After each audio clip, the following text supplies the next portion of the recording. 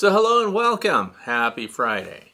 Today is Friday, November the 26th, and for a lot of us here in the United States, it is Thanksgiving weekend. So a lot of people are off just sitting around eating a lot of food and doing nothing in particular, hopefully. But if you noticed during the opening today, you have a lot of snow. I mean, the things have changed rapidly.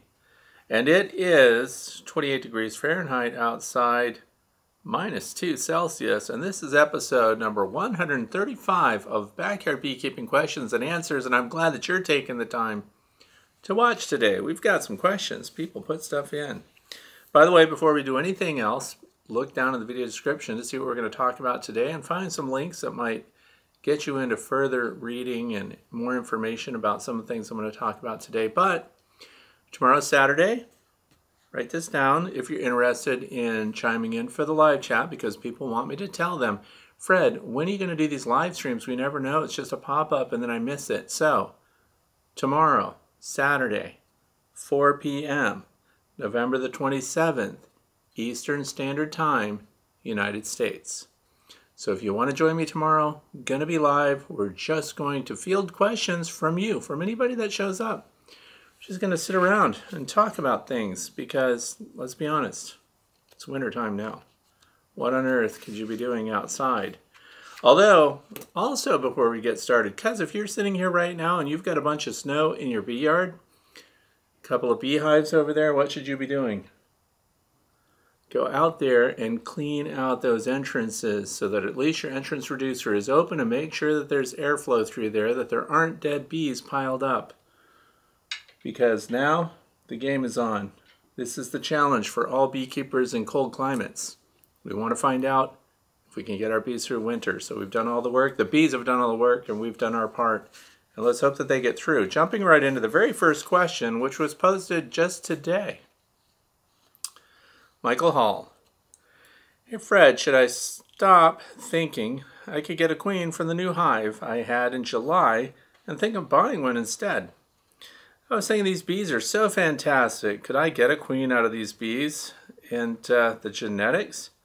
I am not forgetting it's my first few months of beekeeping. Is it correct to wait until I see queen cells before doing anything at all? So of course, this is a great time of year to be thinking about that. What is your stock going to be in the spring? And although some of you in the Southern Hemisphere are in spring and summer already, so you're in a different situation, you're already dealing with a rapid increase in your colonies, so you've already done what you're going to do probably, and you're enjoying warm weather. Good for you. Anyway, when we're thinking about spring here, a couple of things. One, make sure that you've got beekeeping equipment. This is Black Friday, they call it here, and that's because a lot of things are on sale.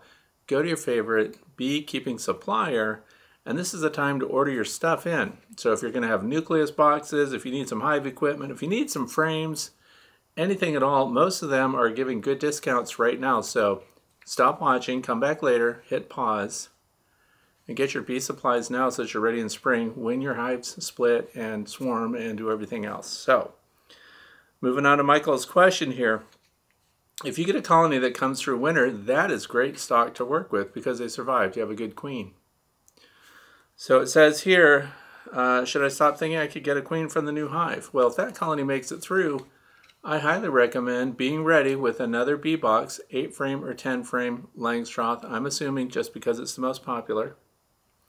So you'll also need to have your frames and equipment ready to go, because the frames that you pull out of your existing colony, if it's nice and strong, and what do we want to see in there? A good population buildup, good brood pattern, and a good brood pattern means that the capped brood is in a nice tight cluster.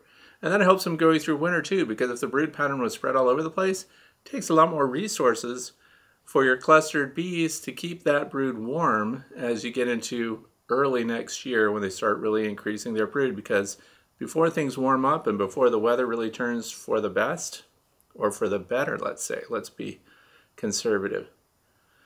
A lot has been going on in the hive before we ever see the activity outside. So the increase can happen rapidly. So would you just buy in a queen?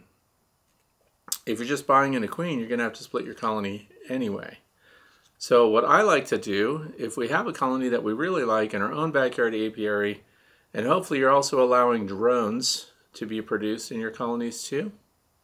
Because if you've got positive genetics, really good genetics, you want those drones out there spreading those genetics around. But likewise, guess what else is happening in spring? Someone else whose colony made it through winter, their queen made it through winter, they're sending out their drones. So any way you slice it, you've probably got really good adapted regional stock for your own bees.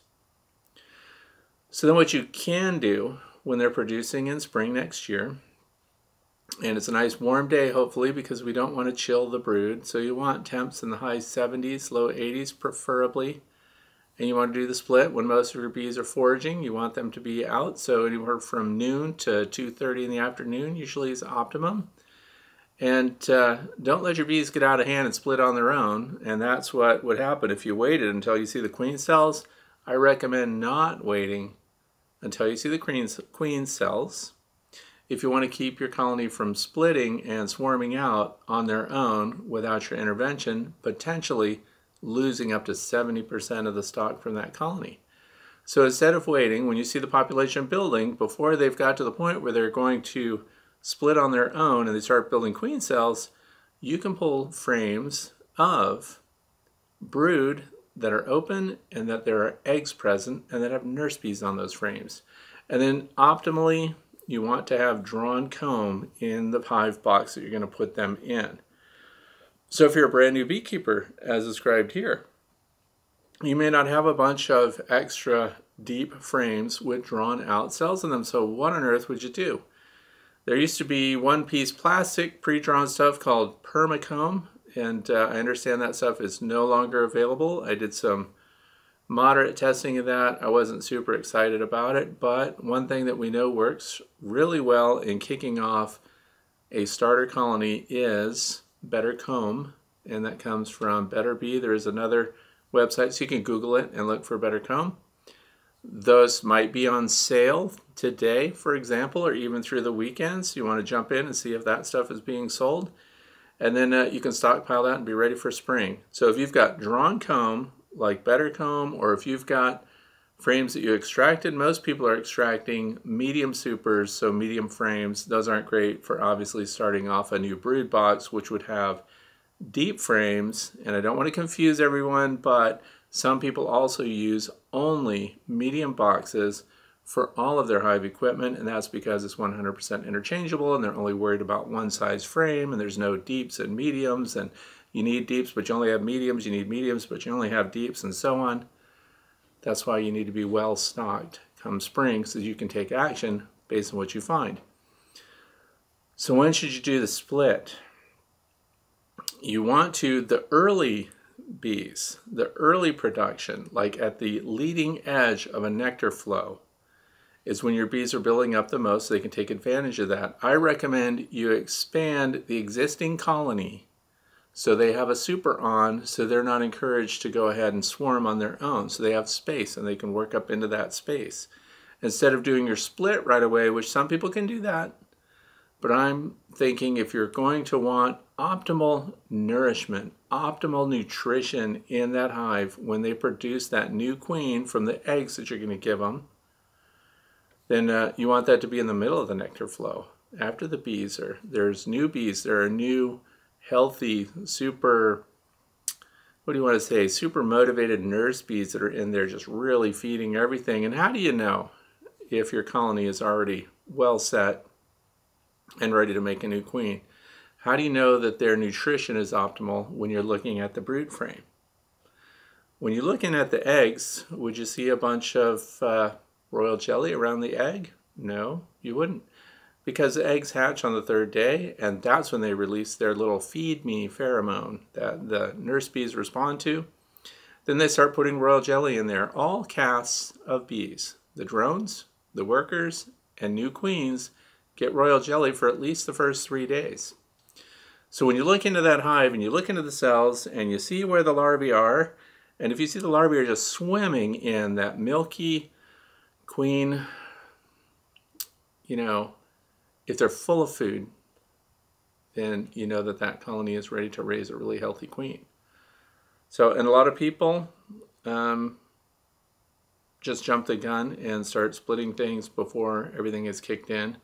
And it needs to be coming from the environment, not feed that you're putting in there. Although the feed that you're putting in there, if you put pollen patties on and things like that in spring, I don't personally do it, but if you did it, then you would be boosting your colony strength, but I would not consider that the time to have them produce replacement queens on their own.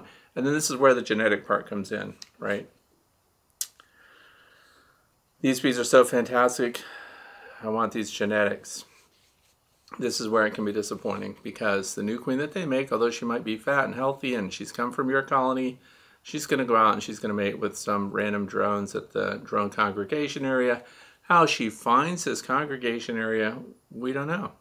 And the drones tend to find the virgin queen, by the way. So the other thing is, early in the year, you don't see a lot of drones, which means lower drone competition.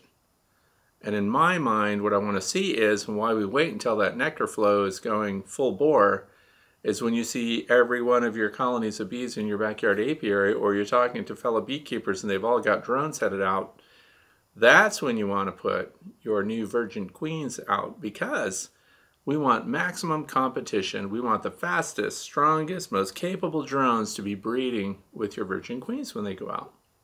So just food for thought. You know, there are different ways to do it. And when you, okay, now I sometimes buy in queens, rarely. I bought one in last year. I got a package last year and one queen from Bee Weaver last year. Now they go through, unless you're obtaining your queen locally, you risk your queens being stressed and injured in some way in transit. And some of the injuries that queens sustain aren't visible. It's not so conspicuous. When you look at them in their little queen cage when they come in, you may not know that they got exposed to higher temperatures in transit or something like that, or really cold temperatures in transit, things that can impact fertility on the queen. So if you're getting a queen and you can get one sourced locally, you're going to be ahead there. If you make your own queen, you're going to be ahead there too. But if you want to absolutely know the genetics, you got to get your queen from a seller, because when you release them, you're relying on drones in the area having the traits that you want. But locally adapted bees that have just made it through winter, that are doing well, and they're producing drones from colonies that were winter strong, I think that's good genetic stock for your replacement. I hope I didn't put out too much conflicting information with that answer. Question number 2. Tim and Vicky, Fergus, Ontario. My wife and I are now new to beekeeping, and we'll start next spring with a Flow 2+. So that's a Flow-Hive 2+. Like that's a Flow-Hive 2 over there, and the plus has aluminum legs supporting it. Very little change. The new tray that goes in is a little better. So if you want to know about that, I'll put a link in the video description. We have a couple of questions for you after we empty the flow frames from last time. So the flow frames are the mechanized frames that the honey comes out of the back, and they get stored for winter. So after we empty the flow frames for the last time, if we put them out in a robbing station, having ensured that the majority of the bees have first been removed, are we running the risk that robber bees could introduce disease to the frames, which could then be spread to our bees the following year? Okay, so let's start with that. It's a two-part question. So here's what I like to do with your Flow Supers. Once you've done your last harvest of the year, when you pull them off, first of all, you can get your bees out of it by using an escape board underneath your Flow Super, because you're pulling it off for the winter time. It's not going back.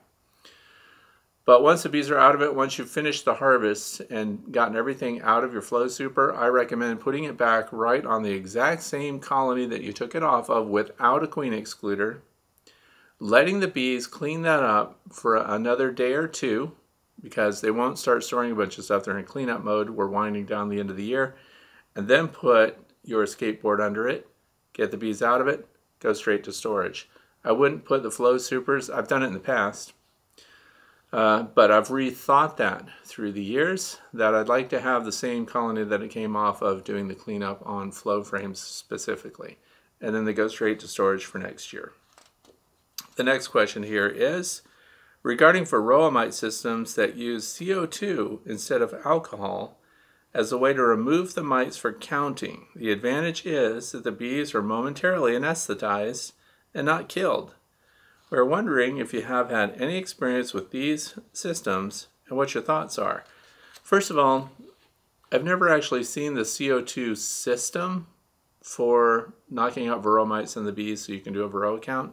I do have the little CO2 tanks, but actually I bought them. They're part of a emergency tire repair kits. And then I just used tiny Tupperware cups with sealable lids, and then I drilled a little tiny, like 16th inch diameter hole that the little, like a ball filler needle would go in, and then I blow that into the container to knock them out, but for a completely different reason. I don't do that for varroa mite counting. I do that to knock out the bee so I can put it under a microscope and then video it as it comes back to life and starts moving its appendages and things like that. So I just gave away a creative secret on how to get your bees under control so you can get really close-up macro video and photography. So what I would say, but if somebody has a CO2 system specifically designed for that, please put that down in the video comment section below this. I'd like to look at that system because I've never seen one. And if it really is designed to knock out bees so you can do mite counts, that's something I'd like to add to my list of things to test coming up. But if you don't want to kill the bees, stuff that's commonly practiced right now would be the powdered sugar roll, sugar shake method. And then you're not at risk of killing your queen and things like that. So, and some people, very experienced people, have actually made the mistake of alcohol washing their queen. So if you want to fail safe, especially when you're new to beekeeping and you're not comforted, if you haven't found the queen and set her aside while you're collecting your nurse bees off of those brood frames, because that's where the queen's going to be too. She's laying eggs, she's on the brood frames.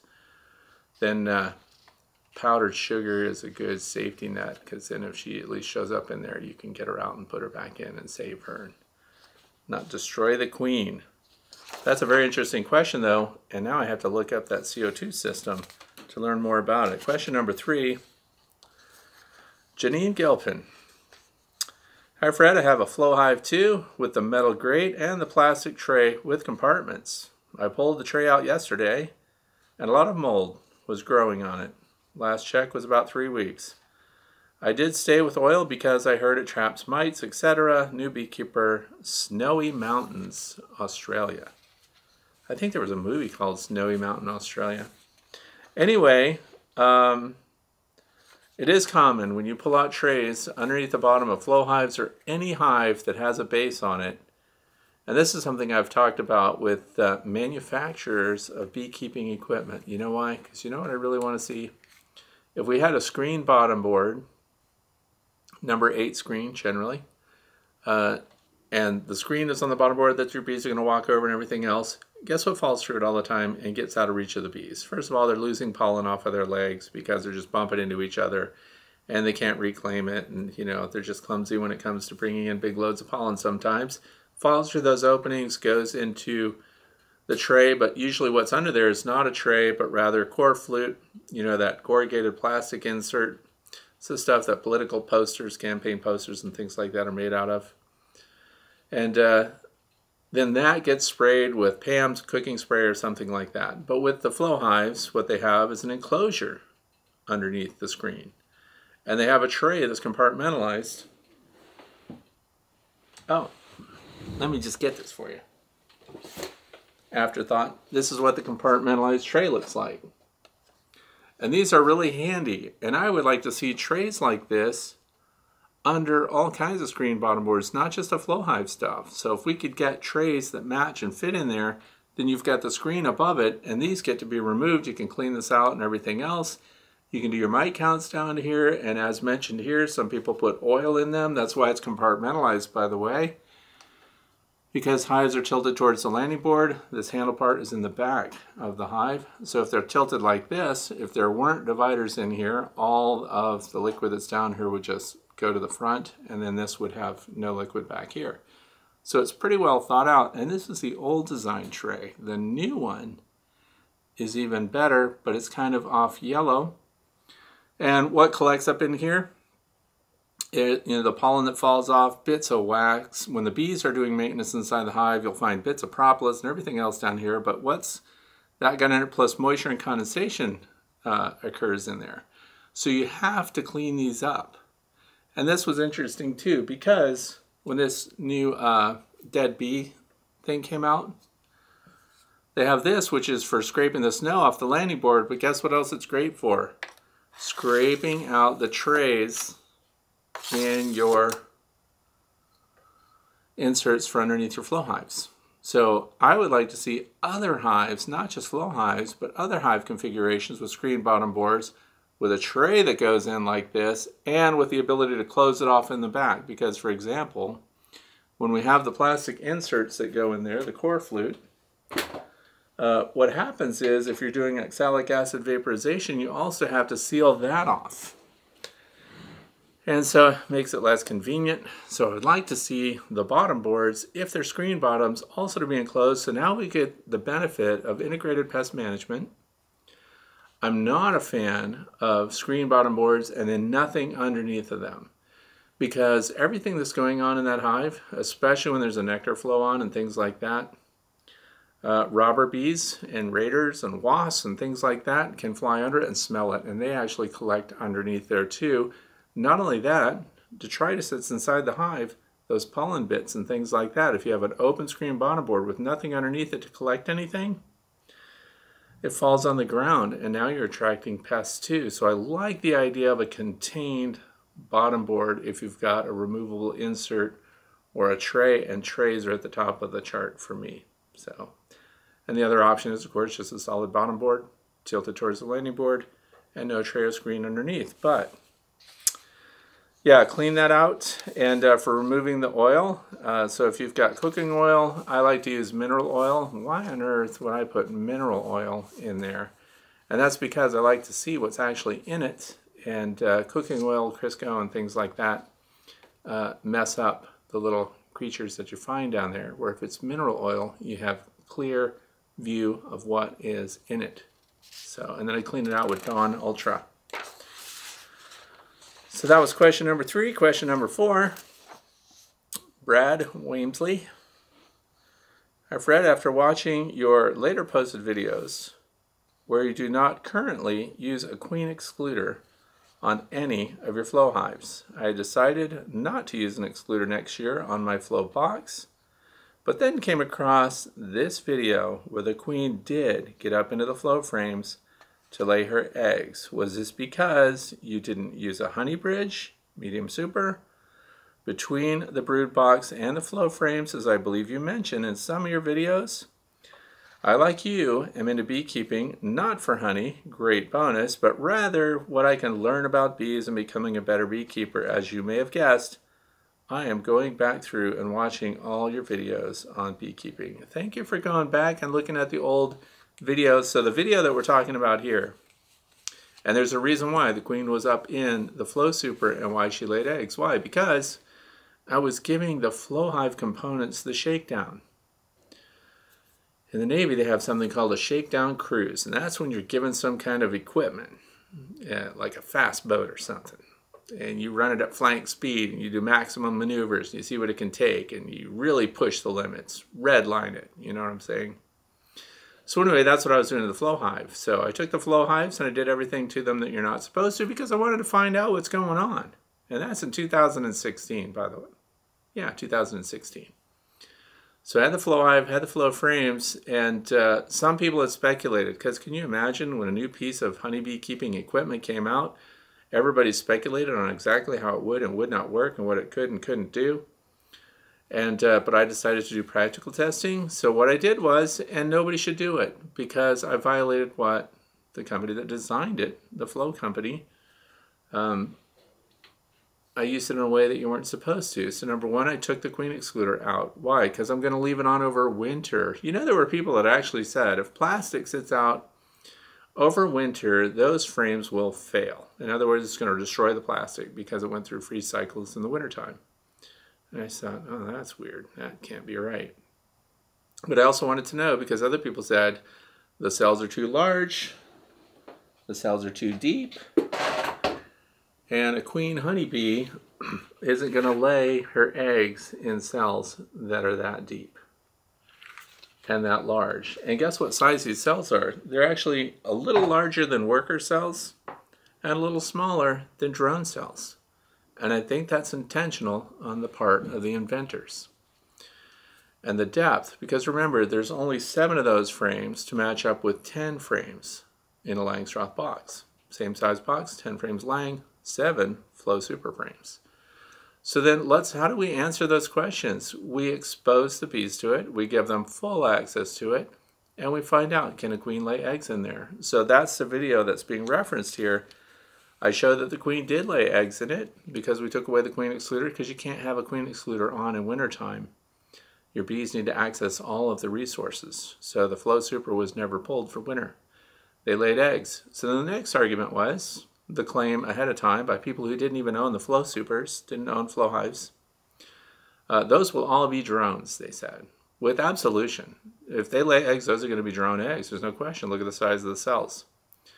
Well, there were no drones in the one that I showed. Those were workers that were hatching out. And then it wasn't even the end of the world for the Flow Super, because then you just take the queen excluder and put it back in. Once you validate that the queen is down below, put the queen excluder right under that Flow Super that had been through winter, and the bees clean out the sugar and stuff. Now here was the other problem. The workers hatch out and they can go down through the queen excluder. Had they been drones in those cells, they would be trapped above the queen excluder and wouldn't have been able to get out at all. So you would have them and you would know that you produced drones in those cells, but they weren't. They were workers, all of them. So then, but the other part of it was, we fed that colony heavy sugar syrup going into winter because we drew off their resources, 100% of them. Again, remember, flank speed, full test.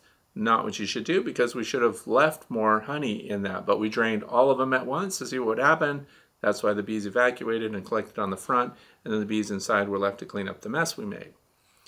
So that meant after the final harvest, we had to put 2-to-1 sugar syrup on to get those bees through winter. So, and they did. They survived winter. But what they did was they stored the sugar, and the sugar crystallized, so there were actually clumps of sugar in the cells. And you would think, in the springtime, if we leave that on, the bees will go up there and they'll clean out that sugar. But what was going on? A new nectar flow. So when there's a new nectar flow, they ignore the old stuff. So they weren't even cleaning out the sugar up there. They were bringing in new nectar, they were storing new honey, and they were doing that down below. So you had to take it apart, and that's where we said now you have to power wash it with warm water. So I laid out 200 feet of garden hose in the sun, let the sun warm the water in the garden hose, and then we just had hot water to wash them out, put them back in, and we were back in business with a functional Flow-Hive. So, now that I've explained why I was a renegade and did all of that to find out what they could and couldn't do, and now we have that knowledge, so we know what can happen. So I decided to use an excluder next year, then came across this video. Was this because you didn't use the honey bridge? True, I did not use the honey bridge because I had not figured that out yet. Medium super between the upper, and then let's see, it's like you, I'm into beekeeping. Okay, so that's pretty much it. So what I am going to do is show you the configuration that I've arrived at after all these years with Flow-Hives. Because this comes up a lot, especially with new beekeepers. They have troubles getting the bees to work the Flow Super, the Flow frames. And but I suspect that you would have problems with some of those colonies because same thing happened to me. First year with Flow Supers, I put a Flow-Hive on a Flow Super, not the whole Flow-Hive, but just a Flow Super on a colony of bees, and I thought, well, they'll just go up there and they'll take care of everything. They did diddly. They didn't do anything. But then I had another hive, 2 hives over, doing really well, high population of bees. Maybe it's the colony. Maybe they're not strong enough. Maybe they can't store enough resources. So I took that super off of this one and I put it on that one and they filled it right up. So sometimes your colony of bees might be undermanned. They might not be able to bring in enough. But I'm going to show you what I arrived at. And this is what we mean by the honey bridge, because this all came to me because I didn't want to use queen excluders, because queen excluders are often honey excluders. And when it comes to queen excluders, by the way, I did my own practical tests. I put queen excluders on top of open feeders to see how easily bees were getting through it or not. And I was really amazed at how much the worker honeybees had to struggle to get through the queen excluder to access a free, sugar meal that I was putting out for them. So that's what led me to this. So this is what we arrived at today. So now when you're looking at Flow-Hives, you don't have to buy the whole Flow-Hive. Those things are expensive. You can just buy a Flow Super and put it on a regular Langstroth 8-frame or 10-frame, 6-frame Super or 7-frame Super corresponds. So this is what I've learned to date. All of my hives now have landing boards with entrances that are at least 18 inches off the ground because predators can't get in there. This is my entrance reducer here on a reversible solid bottom board. That's also my preferred bottom board, unless it comes with that Flow-Hive Plus, because it has a tray in it.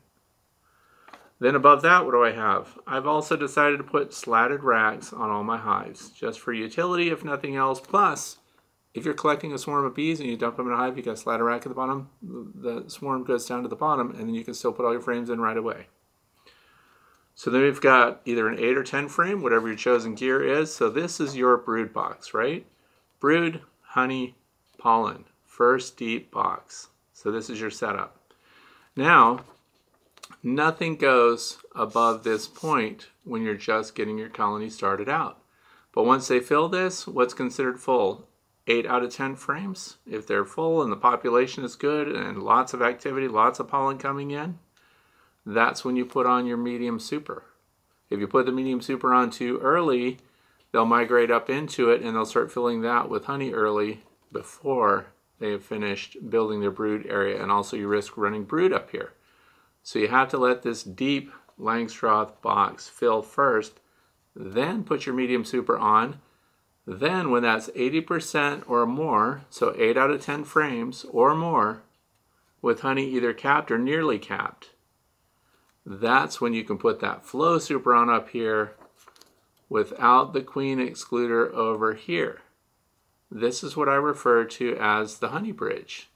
So this box has nothing but honey in it. Now if you get one of those super colonies down here that does a little arch up here, and you've got some of the brood up into this medium box, this is not your honey bridge anymore.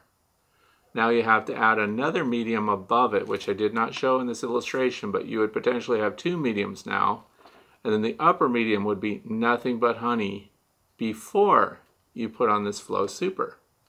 That's if you're trying to avoid using the queen excluder. And if you choose to follow my example and skip using a queen excluder, you should know you risk having your queen get up in there. If she runs out of space down below, she could lay her eggs in the Flow Super because we proved that she could do it. Now what happens? You made that mistake, you followed my advice, and now look, you've got brood up in your Flow-Hive. Good job, Fred, right? So no, it's not the end of the world. You let your queen go back down below, you find her during one of those great inspections that you're doing, there's the queen, you're gonna mark her, whatever. Which next year is blue for the queen markers. So if you don't have those yet, get your blue paint pens ready to go. Anyway, so once she's down below, then you put that queen excluder back in. You just can't harvest any honey off of it yet. And then whatever eggs she laid up there, they're going to hatch, they're going to develop, they're going to hatch, they're going to be out of there, and then they're going to return that and restore it to honey stores. It's just going to take longer to fill up with the queen excluders in. But when I don't have queen excluders on those things, once that honey bridge is established, I've had them fill that. I've drawn off the honey from the Flow Super, and 11 days later, all of those cells have been filled and capped again. Now, is that scalable? Is that something a commercial beekeeper is going to want to do? The Flow-Hive people probably wouldn't like it that I say this, but I say absolutely not. It's not commercial scale beekeeping because, let's be honest, I can harvest from 15 or 20 hives. I can pull all those boxes off. One day go out there, put all the escape boards underneath all the supers, come back the next day, pull all the supers off, and go right into extracting while I'm sitting out there with my cup of coffee. Coffee Arosto, by the way, which comes from the West Coast of the United States. Fresh roasted coffee beans. Anyway, so you're sitting out there drinking your coffee, your grandkids are sitting around, and we're watching honey come out of the Flow-Hive. Well, that frame by frame, we only do 2 or 3 frames at a time. And we're out there for 40 minutes. Unless the hotter the day, of course, the faster it runs out. You have to tip your hive back 2 degrees. So is it faster to have a flow hive or to do traditional extracting, uncapping, spinning, filtering? Well, if you're in bulk, if you're really trying to expand and you're trying to make money off your honey and you need a lot of honey to do it, you're going to want to go traditional. You're not going to want to use the flow frames. But, see, now I'm going to mess you up a little. Studies were done by the University of Queensland, by the way, and they taste tested honey, and honey coming out of flow frames because they're not smoking the bees. They're not running that honey through a processor that might have different metals in it. All these different surfaces, all this different exposure, all the air that mixes in with it when you go through traditional extraction. Take a look at some people's honey houses where they're processing their honey, the hot house ahead of time where they're warming all their boxes, and then look at the honey house and tell me if it looks like a sanitary place to you. Because, I mean, the argument is honey's antibacterial anyway. Not only that, what's going on? They're putting all the honey together, and that's the whole point of when you're extracting, when you're uncapping and you're spinning it, you're consolidating all the honey from all the frames that you've harvested into huge vats, and you're pumping that through a system for processing. You're going to filter it, screen it, whatever their requirement is, if they're going to leave pollen in it and so on. But without getting into all that detail, look at these facilities, look at the people there, and tell me if anything can be getting into your honey.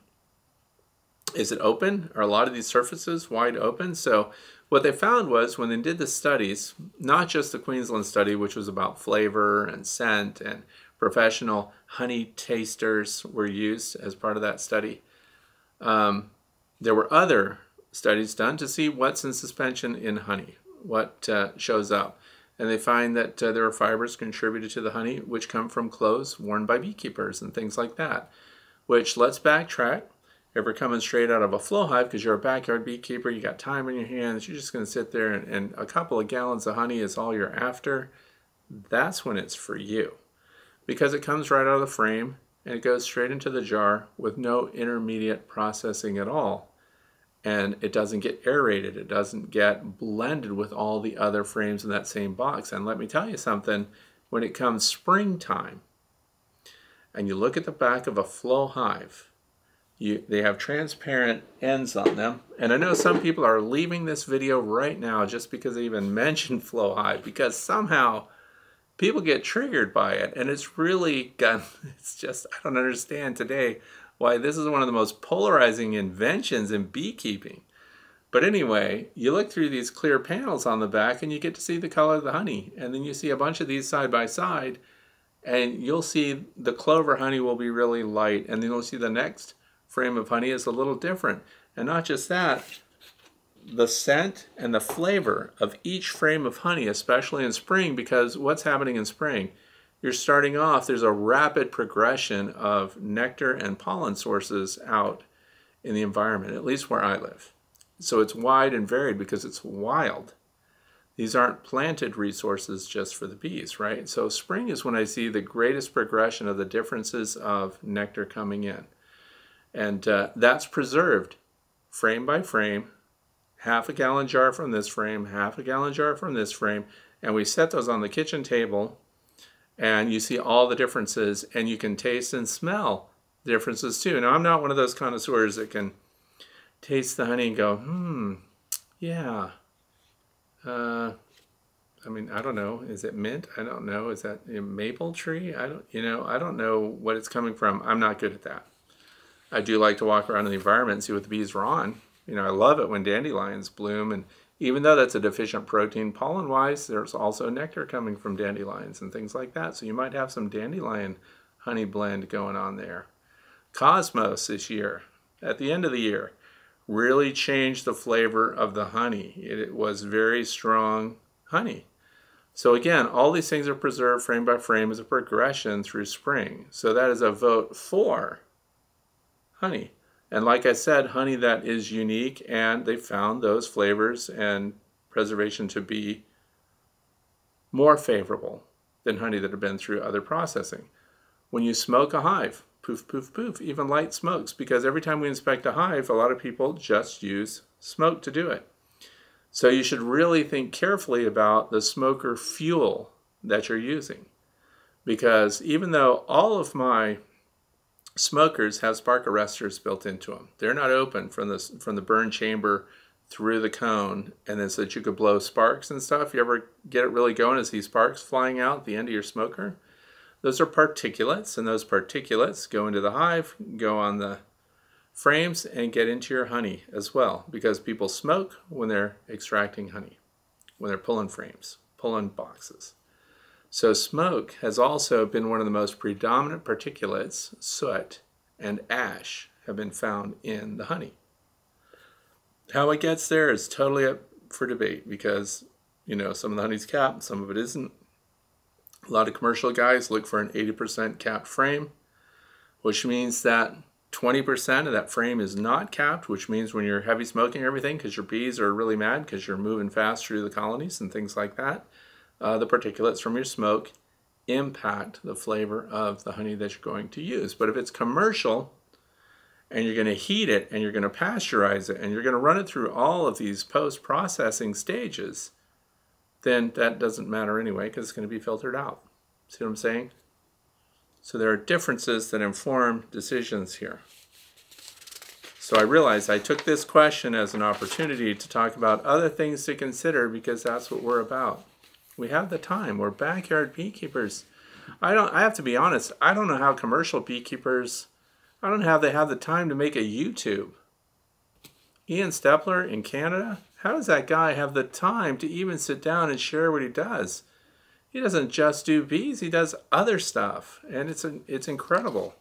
Cayman Reynolds, you would think he would just be exhausted and he would just flop on the couch somewhere, but no, he's out there on Thanksgiving talking about how his wife kept bees before he did, and he's looking at the back lot area where she kept her bees.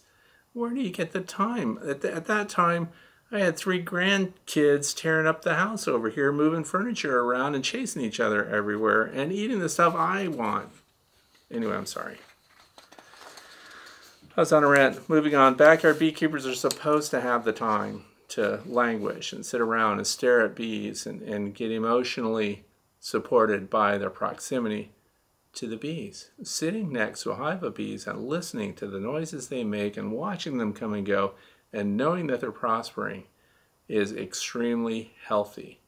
It is like medicine, which is why we have, I'm going to plug them while I'm thinking about it, Hives for Heroes, because it helps people that suffer the stress of war and conflict, and they can come back, and if they can learn to manage bees, unless bees are a trigger and scares people, that's not for you. But people that understand nature and appreciate being by themselves and like to sit next to bees and interact with them, the more you know, then the more soothing it is. I'll bet they could hook you up to a bunch of diagnostic equipment, and it's probably already been done, because the nature fix is real, by the way. People that go out and just engage in nature, they find that it actually causes their bodies and minds to be healthy.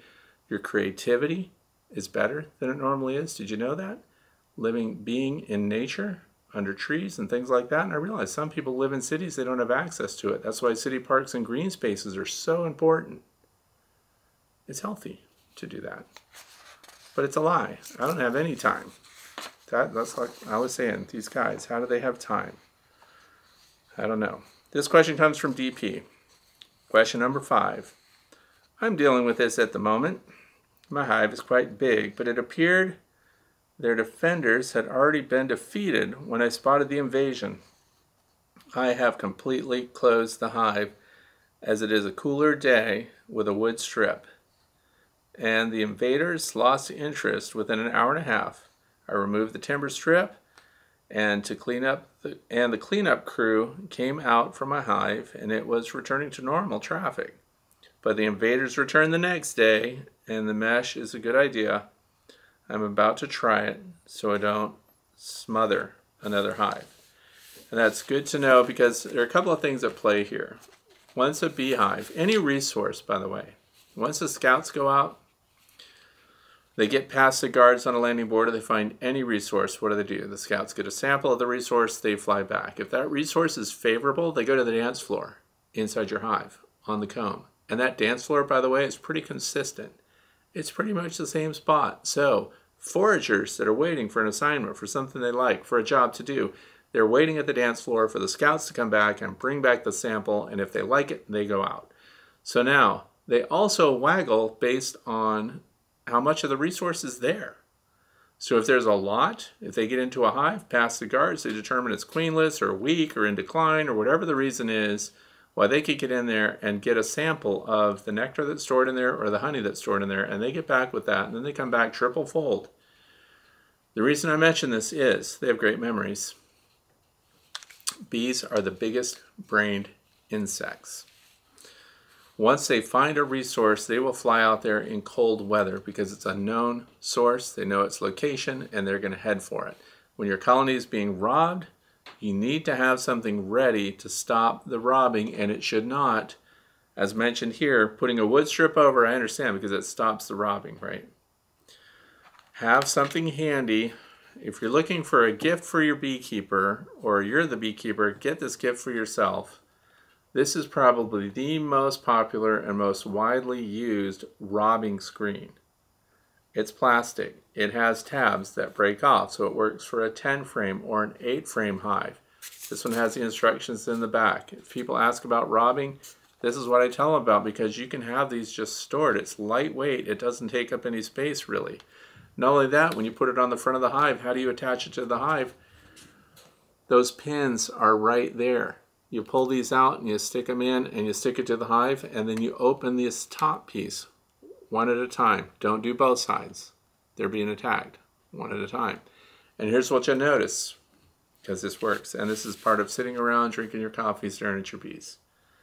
Watch the guards come back. They have no clue how to get into this hive, so they just keep going right to the center. Meanwhile, your resident bees will be coming up the inside surface of this, which by the way is rough, so they can get their footing. They come out the top, and they learn to orient and get out that way. Meanwhile, your robbers are frustrated here. You can't take this off. Once the hive has been pegged as a source for robbing, they don't stop robbing it until something changes with the entrance, or until suddenly those bees get super strong. And one of the ways you can make them stronger is by reducing, not closing the entrance. So you can reduce that entrance as small as possible. Here's an example of how small the entrance would be, 3/8 of an inch tall and about 1 inch in width. 3/8 by 1 inch, and hopefully they can defend that. But this in a pinch, because you're not going to pull and replace the entrance reducer usually. Most people don't have those on the shelf ready to go. You can have these on the shelf ready to go. The other part of this too is people are going into wintertime now, and one of the concerns is mice getting in. So this has pins here that go right here, and it's the height of the pin. If this were to go through that little corner piece, this little space at the bottom lets the bees go in and out, but mice can't get under it. It's plastic. They'll chew it, right, Fred? I've not seen one chew these yet. I've not seen a mouse chew through it, because that mouse has to sit out there and chew for a long time to get its opening. But Bee Smart robbing screens. I always have those handy because that works, and for the next couple of weeks you're going to see the same robbers showing up trying to get in there. Their numbers will reduce, but they haven't forgotten what a great resource they found. And at the top of their list for resources would be honey. Why? Because if they can get honey out of that hive and get it back to their hive, that is 1-to-1 ready to go, no further processing needed. So it is the biggest bang for their foraging buck that they can find. That's why they're so intense and frenzied about it. That's why they're willing to die trying to get to it. So I hope that answers that question number 5 there. Now we're on to number 6. Joel from Broken Arrow, Oklahoma. I have a question on mite treatments. Several weeks ago, I did a sugar roll on 2 hives, and both came up with 0 mites. Then a few weeks ago, I followed up with an alcohol wash on the 2 and got 1 mite on 1 hive and a total of 3 on the other. So usually when people are doing a mite wash or they're doing a sugar shake and things like that, they're scooping up half a cup of bees. Why is that? Because usually that means 300 bees. So if we had 3 mites from 300 bees, what do we have? A 1% occupation of mites. That's pretty low. That's pretty darn good. A lot of people would be happy to have that. I hear that we should treat prophylactically. Others say, don't treat if you don't need to. I'm concerned if I do and if I don't. I had planned on picking a swarm. Oh, I'm sorry. I planned on picking a warm December day to do an OAV treatment, which is oxalic acid vaporization. But don't want to do it if I don't need to. What would you do? Okay, so that's the question. What would you do? So if I had a colony of bees, first of all, some people say treat prophylactically. That means treat all your colonies, whether you see the mites or not. Why bother doing mite counts? Just get out there and OAV all those hives. Depending on the time of year, that has some merit. But here's one of the reasons why, along with your record keeping, which needs to be very detailed, because through the years, you don't know how many years you're going to keep bees. Do you know that among new beekeepers, 80% of new beekeepers quit at the end of their second year of beekeeping? 80%. That's in the United States, by the way. So I don't know about the world, what those percentages are. But it's because the first year seems really good. You load up your bees, you do really well, they get through winter, you didn't treat, you didn't have to do anything, they just survived. You must have awesome stock and everything else. And the second year, they seem to do okay, but they're kind of in decline, and you don't really know why they're in decline and things like that. And then following your second winter, that spring, you lose all of your colonies or some disaster like that happens. And you're like, man, I spent so much money on those bees, that's it, I'm out. So they quit. Often people quit because there aren't good mentors out there. There aren't people that can help carry them through and help them assess colonies. And I'm going to move back into this question here now. So what would I do?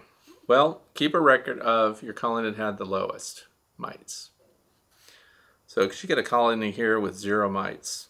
And then at a time of year, this is why fall is alarming to a lot of people. Because if you have a warm enough day, when you can get in there, when you can scoop your bees, and when you can do a varroa mite count, once the environment has stopped producing and things are winding down, what else is winding down? Your brood inside your hives is in decline. Therefore, you've got more nurse bees concentrated over smaller brood cells. Your queen, who responds to the stimulus of how many resources are coming through, pollen and good nectar, right? If that's coming through and that's in decline, then now your queen starts to reduce her laying, which means if you've got a lot of varroa mites where just 5 or 6 weeks earlier you did counts and the count numbers were really low, but then people get alarmed because later they go to the brood frames, which, keep in mind, the brood frames are smaller now. So what's happening there? The varroa destructor mites that would have been spread out through several frames are now concentrating their activity on just a few frames where the brood still remains, and they're attacking the nurse bees on those frames. This is why it's so critical to get the varroa mites under control before the decline, before the brood is concentrating and dwindling and getting smaller, because what you're doing is you're providing food resources for the mites on those nurse bees right in that concentrated area, and then there are fewer pupa. Therefore, when they're entering the pupa state, just before they're capping those brood cells, the varroa mites are getting in there. Now, instead of 1 mite every 10 brood cells or something like that, we've got several mites in a single brood cell, and that's why the winter brood is profoundly impacted by varroa mites that are out of control. So, the good news is, since you did this mite wash recently, well, it says a few weeks ago, so let's see, we're mid-November here, so late October, those numbers are actually very good. Because they're going to continue to decline going into the end of November, beginning of December. Those are here where I live in the state of Pennsylvania, northeastern United States. This is the time period where we have the smallest brood pattern of the year. So if we have really tiny mite numbers, so do you sit around and stress about it? Do you just worry that are the mites getting a hold of my winter bees, my fat-bodied winter bees that are supposed to be able to start the brood in the spring for us? We can't let them suffer the aggression from these Varroa-destructor mites. So the question is, remember, what would I do? Well, the end of November is coming up. So here's what the gauge is going to be for me. I've already documented low-high mite count colonies, right? So now, oxalic acid vaporization, let's talk about how it works. It only works on phoretic mites, mites that are intermediate to their reproductive cycle. So they're on the bodies of bees generally. So now that means they're exposed because oxalic acid vaporization does not work through brood caps. So if we have the smallest brood of the year, we have the most exposure of the mites, our target animal, the Varroa-destructor mite, little arachnids with their 8 legs just clamoring around trying to bite into your precious bees. I personally would hit them up on a warm day. What's a warm day? If it hits the mid-60s at any time in the last week of November to the first week of December, I would hit them with oxalic acid vaporization because that is going to be more than 90% efficacious. That is going to take out 90% of phoretic mites. At least that's conservative. That's pretty much guaranteed.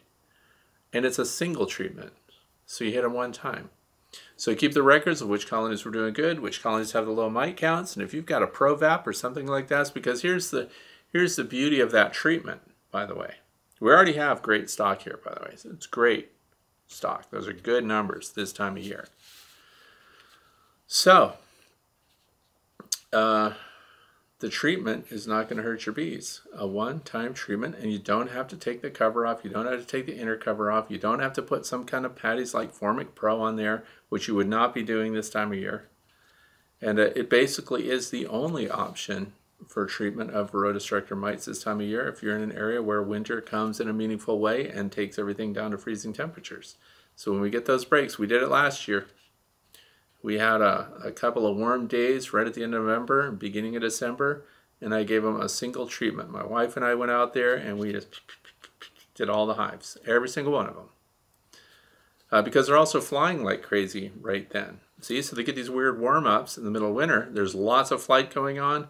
The risk of the bees migrating to one another's colonies exists. Therefore, backyard beekeepers, I'm not talking, remember this is not commercial, backyard beekeepers, you know, a handful of hives in your own yard, I would treat them all. And that's because, and then what happened unpredictably, last year, some of our most experienced beekeepers here lost huge percentages of their colonies of bees. So, and we always go back to health and nutrition, good stock, Varroa-destructor mite levels. The Varroa-destructor mite does more than scoot around and just feed on your bees. They pass on pathogens. They pass on disease. And once you see them, you don't want them around. In fact, I'm going to put a link down to show you what Varroa-destructor mites look like on your frames. Because I showed them in macro close, and I want you to look at them, and I want you to see them in scale with a developing pupa. And I want you to see how big that's like a parasite on you the size of a cat. And once you see it, you'll be very active, I think, about dealing with those mites. But again, this is just what I say. That's not necessarily a threshold that mandates treatment, because this time of year you would expect to see much higher numbers than that because of the reduced brood and all the reasons that I just described. So for Joel, personally, what would I do? Treat them. Keep records. Good stock, by the way. Question number 7. This comes from Patty, Coopville, Washington. I am on Whitby Island in Washington State. I have 2 long-lang hives and 1 8-frame observation lang hive. I'm sorry. I'm using a wraparound feeder with dry sugar. My question is, when I want to add more sugar, the bees are all over the surface of the sugar. How would you suggest I add more sugar? Okay.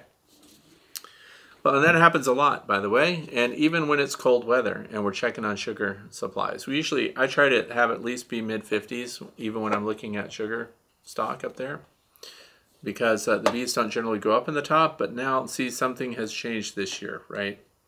So this year we put on the insulated inner covers, so that's under the wrap it around feeders, and then we have insulated sidewalls now for my hive. Some of them, not all of them, because I have to have a comparison.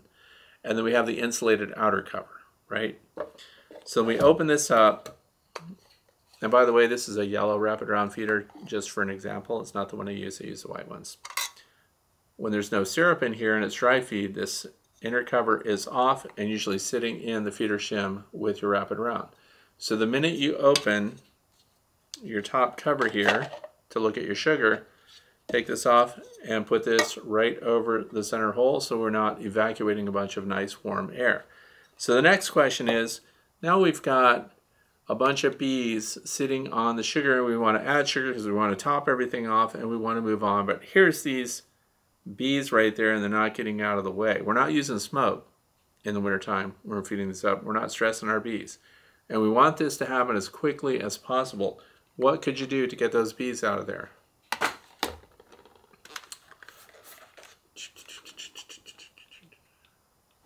This vacuum really sucks. That's a vacuum. This is, you can Google it, it's the Shark Ultra Cyclone handheld bee vac, right? And why did I even pick this thing? Because, see the clear container here? And if you'll notice, it's like a little cyclone thing. And when it sucks as a vacuum, that means it's a winner for the bees, because you push this little thing here and we've got this trap door. The bees that you suck up into this thing end up in this little clear tray right here. And I use this for my long Langstroth hive, because when you open it, you do your inspections, you're closing everything up, you're putting the cover boards on. We have these straggler bees all over the top, which you end up chasing around, and they fly and land right back again. So now I just suck them up with this, but this also works on your sugar. So I got bees on top of the sugar, turn this on, vacuum them all up in there. Leave it running, by the way, while they're vacuuming. I just turn it off because it's noisy and annoying. Then you pour your new sugar in there. You pop this open, because if it's cold at all, and you just shake those bees right back on there, put the cover back on, and move along. You're in business. Anytime you have bees where you don't like them, you got that mean guard bee that comes and is constantly pinging at your veil or something like that and just won't go away. If you've got a little handheld vac, I'm not saying get this exact one.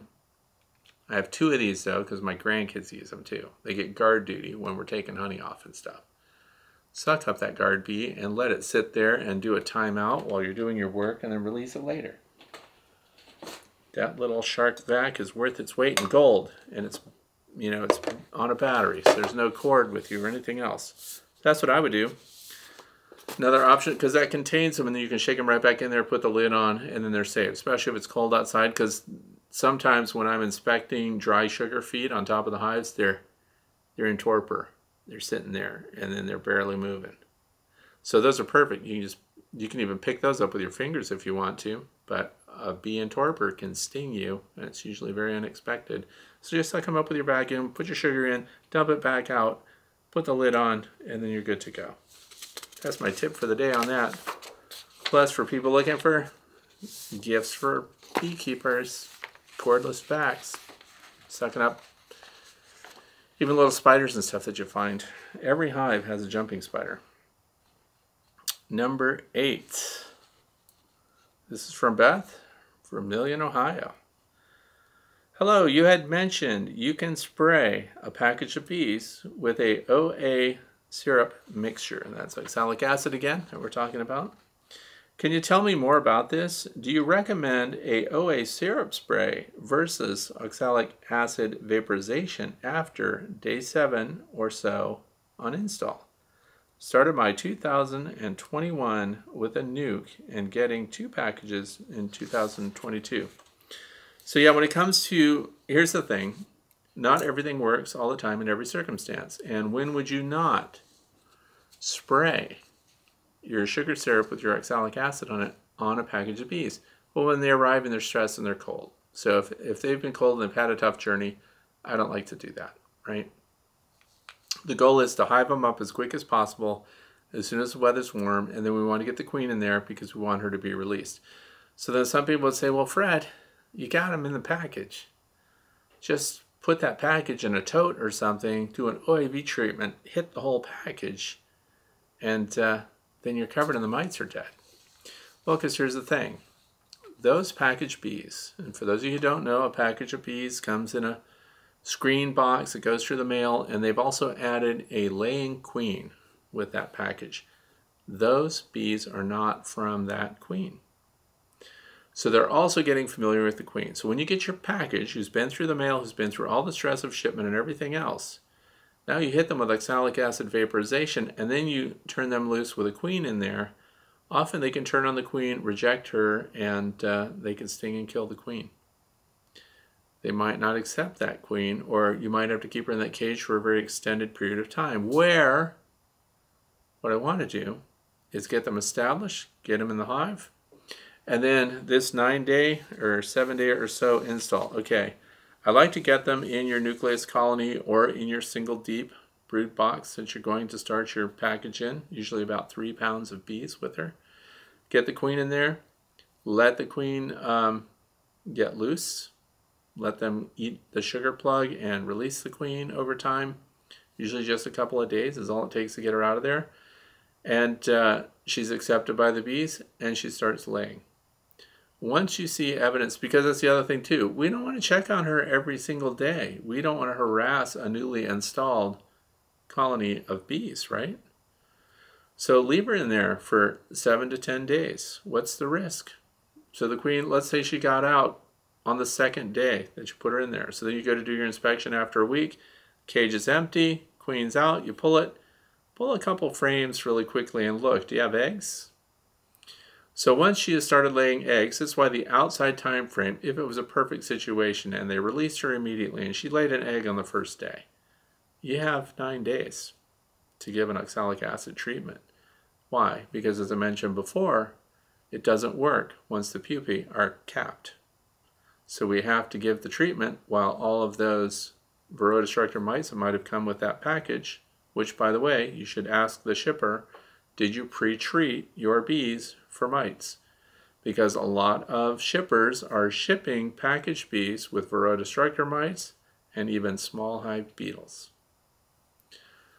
So we just had a lecture about small hive beetles from a professor recently.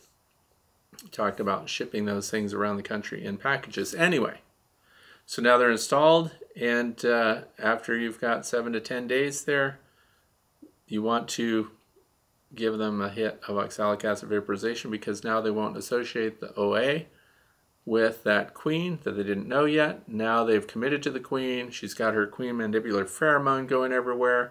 They're queen right. They've got eggs. They've got brood going. And then you're hitting them after they've been in this box for a week, so they're settled.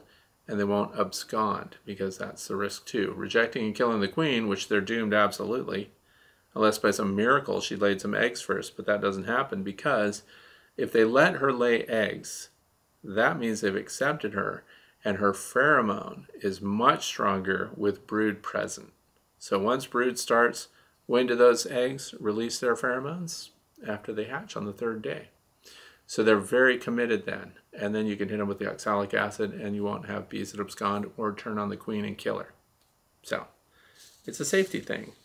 That's why I don't like to spray the package. Spraying the package, that's less efficacy. You're adding further stress to the bees unless it's super hot. You know, I don't know where you live. So, well, I know where you live. I think this is, okay, in Ohio. But if you're in some desert region or something, or you got them on a really hot day, then you could kill 2 birds with 1 stone. Spritzing them with sugar syrup and delivering your oxalic acid at the same time and killing mites all at once. And they don't associate that the same way as they do oxalic acid vapor. Vapor can cause them to turn on the queen. The syrup does not. In fact, if you add honeybee healthy to that syrup also, an essential oil, they say that's proven to help with queen acceptance. So there you go. They look at it as a favorable experience instead of something negative to kill their queen over. And now this is question 9. This is really not a question, by the way, and it was sent to me anonymously. And it's because during a live chat, somebody asked me what I thought of Premier Foundation. So I'm going to read you this comment that I got anonymously through my website, which is thewaytobee.org. You will have to check out Premier Foundation. The cells are not smaller. The cell walls are thinner, more like the construction of wild hives, is what it says. Maybe you still won't feel there is a value to more cells on the frame, but at least your information will be correct. And I do want my information to be correct. So when we were doing the live chat and they asked about Premier, because they said there's more cells on a frame, I thought they were saying that they're also doing small cell, which is one of the ways that some people try to combat Varroa destructor mites, and that's proven not to work. So I was incorrect about that, because I did go to their website afterwards, because live streams were relying on information we already have, different than today where I can do research. So I went to the Premier website and I noticed that they did say that they have more cells on the frame, but that the cells are the same size, but the cell walls are thinner. So I have a lot of questions about that. So what am I going to do? What have I done with things like the Flow-Hive and stuff like that? Well, I'm going to get them.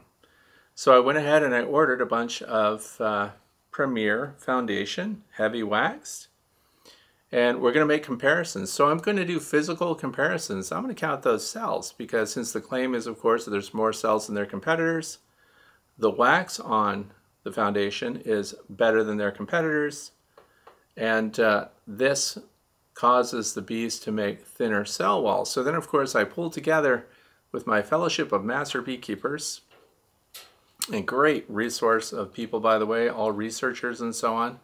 So what I want to know is, can we really dictate the thickness of the cell wall of honeybee wax comb by the embossing size on the bottom of the plastic foundation?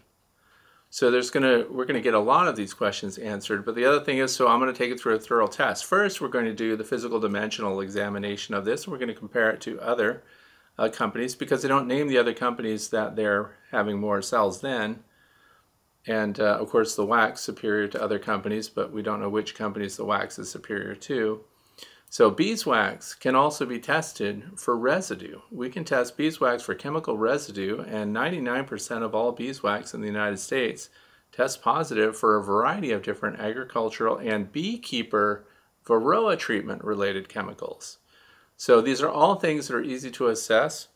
So this comment, though anonymous, is correct.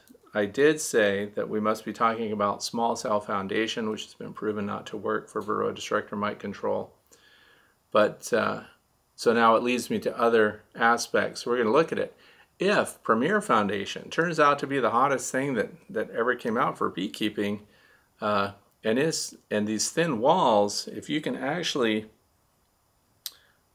control a bee and the thickness of the wax that they draw out as they make their cells, that's going to be very interesting to me. So I'm not shutting it down for that. I was shutting it down for the idea that it's small cell foundation, how that's supposed to work. The other thing is more cell walls, more frames on a single piece of foundation would not necessarily result in more honey, which is one of the claims, because you would have more cell walls. But if the wall thickness of the cells is actually thinner, because the foundation has the ability to dictate to the worker bees that are producing the wax. If you can do an imprint on a piece of plastic, and by thinning down the wall of the imprint of the cell, cause the bee to create a thinner walled cell, that's very interesting, because the bees do their cell wall thicknesses based on resonance and vibration communication in the hive as well. So this is actually going to lead to, and I haven't got back from the other people that have asked for it, but we're going to pull information about this because it's very interesting how they determined that they could change a honeybee's cell wall thickness just by the foundation on the plastic base itself. So that's Premier Foundation. We're going to be testing that coming up, and we're going to compare it to other foundations that are out there, including cell wall thickness on the foundation itself, and whether or not they can actually affect what the bees draw out. So figuring out how to measure the thickness of the wax cell wall, which is pretty soft, by the way. So what we would have to do to get a mechanical dimensional measurement on the cell wall of beeswax, you can't put calipers on it because you might dent the beeswax and get an incorrect reading, right? So you have to freeze those cells or use liquid nitrogen to make that cell wall hard enough so that you can get a mechanical dimensional on it. So that's all coming up. And so I got called out here, and I certainly want to be right about what I'm putting out for people. In the live chat, I should have just said, I haven't looked into it, I'm going to find out more, and then I'll get back to you, which is what I really should have done. So that's pretty much it for today. So I want to thank you for being here. I hope you're having a fantastic holiday weekend wherever you are, and I hope that today's information was helpful. Don't forget to look down in the video description for further information, and click the like button over here. Oh, by the way, fluff part. Guess what YouTube's doing? YouTube's like Google. Google owns YouTube. They're doing away with the thumbs down button on the videos. So I think they did a lot of profiling and studies about that. If you didn't have the ability to give a video a dislike, see, because it's one thing to like a video. Oh, I like the video, so you click the thumbs up. You really don't care about the video too much, so you just don't like it. You just don't click the like. But then there's another level where, oh man, I dislike that video. I hate that YouTuber, you know, so thumbs down. So those are different levels, but they find out that there's a lot of satisfaction that some people get from seeing the thumbs down numbers go up. And YouTube says that there are gangs of viewers that go after certain producers. I'm thankful not to have experienced that myself, but the psychology of it was really interesting. So what they've decided to do is there'll be a thumbs down, you know, or a dislike button or something like that there. You just won't see a count associated with it. So the creator, the YouTube person that puts that information out, will be able through their analytics to see the number of dislikes on a video, but they found psychologically that these people want to see those numbers go up. They want to see that they disliked a video, other than that it just says dislike, and how many other people disliked it. So there's a lot of arguments about that. I'm curious about your thoughts about, do dislikes help you when you look at a video, or do you look more at the likes, or do you look at the likes versus dislikes, and does that inform you? And I guess I don't want to ask if you feel good when you give somebody a dislike because you really want to let them know that you dislike it. Because I get a few people like that, but it's not a big deal because, you know, it's in the first few seconds that the dislike button often shows up that somebody disliked a video. So I know they didn't watch it, so it's really about the YouTuber themselves that they're disliked. So, and the argument was that they said that some new YouTubers that are trying to start out, that are trying to do a good job, that they get disheartened when a whole bunch of dislikes, when somebody mobs them and there's a whole bunch of dislikes there. And they just don't feel good about YouTubing. My eldest son is one of those. He could not handle any criticism. And when he started getting dislikes, that was it. He's just out. He couldn't do it. Didn't want any part of it. Or the haters that make comments that really tear you down, you know. So you have to assume that if somebody is really angry and they really want to tear somebody down and they make it personal, just dismiss those people. Let those people go. But I'm interested if you think that the hiding of the dislikes is going to help a bunch of new YouTubers feel better and continue to produce good content. And then do you find that there's enough information just by seeing the thumbs up down there? And if if there's a bunch of views and there's a bunch of thumbs up, is it valuable to you to see if there's any thumbs down on it? So that's it. I hope you enjoy the rest of your holiday weekend. Thanks for watching, and I'll see some of you live tomorrow at 4 p.m. Thanks for watching.